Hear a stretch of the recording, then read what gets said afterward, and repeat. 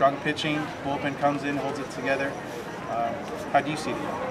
Well, Ricky was pretty sloppy. And I don't know, he probably missed more balls up in the zone today than he has the entire fall combined. And then you go and you look at the stats and you go, wait a minute, no walks and 8 strikeouts, what are you talking about? And that's the sign that you got a chance to maybe have a real Friday night guy, and that's what we've been missing the last few years, is somebody who can win these games when he doesn't have his best stuff. A lot of guys can win 4-3, 3-2 when they got their best stuff. Friday night guys find a way to get it done even when they don't have their best stuff. And if that's an indication of things to come, we got to work on it. Yeah, you know, making that call to go to Ricky. Obviously, you have 2 lefties and stuff. Maybe you want to split it up with Lambert and stuff. What was the thought process in handing him the ball, knowing that last year's Friday night guy was still around too?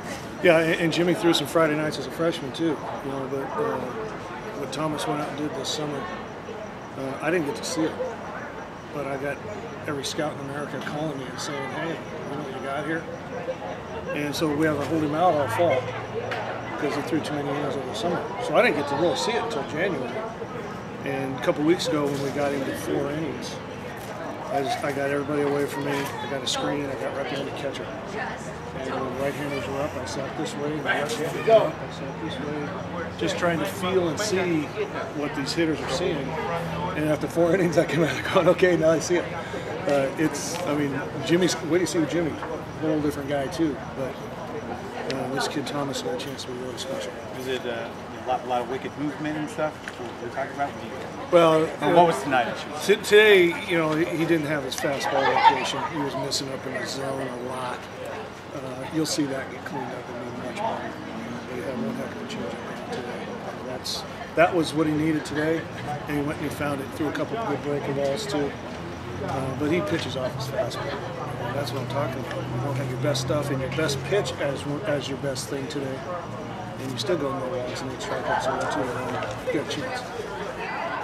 Hitting wise, you got it done and stuff, with 12 left on, but it looked like there were times maybe the game slipping away, but the bullpen comes in and kind of closes it out. Yeah, we got some veterans out there in the bullpen. You bring in a senior in Lee and a senior in Borst. We still got Reese out there. He's a 4th-year junior. So we've got some older guys out there. Williams, a 5th-year senior. And those will be our main guys out of the pen. We've got some old guys out there finally, which is really nice for us. But you can't get on these guys too much for what they do with runners in scoring position. That ball to Veers hit was a stinking bullet. And the ball, Gabor hit the next inning. He backspun that ball to right center. That was a bullet too, and the right fielder made a heck of a catch. I mean, that's 5 runs right there that we didn't get because they played some great defense. So we've got to give them a little credit in those situations. And then Mac, when we moved the guy over to 3rd with no outs, and Mac does exactly what he's supposed to do. The infield's back, and he hits a ground ball up the middle to get the RBI, and the freshman made a base running mistake. So what?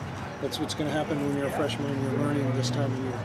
But don't forget that heck of a double play stayed in there on and wore in the 2nd inning or whatever that was, and got blown up and threw a perfect strike. And then that great play made out in left center field and threw the guy out at first base. So I'm going to say we would have had on him tonight too. Just one game, obviously, but I kind of get the sense that this was one you guys definitely wanted to have to start things off. Hey, man, getting the first one is always a big monkey off your back. It always feels fantastic. I think they'll come out tomorrow and they'll say a little more relaxed. But I'm excited to see Jimmy pitch. I mean, if you saw Jimmy pitch enough last year, how many games did he have a ball hit off a base or take a hit off a sprinkler or leave the game with a 1-run lead and the guy who came in behind him gave it up? And Jimmy is due some luck. And not only is he going to be much better physically and stronger than he has been, but if you see some balls bounce his way this year, that's just the baseball gods owe him. That's not luck. That's trying to get even. He had a really tough one last year, and he's due for some breaks.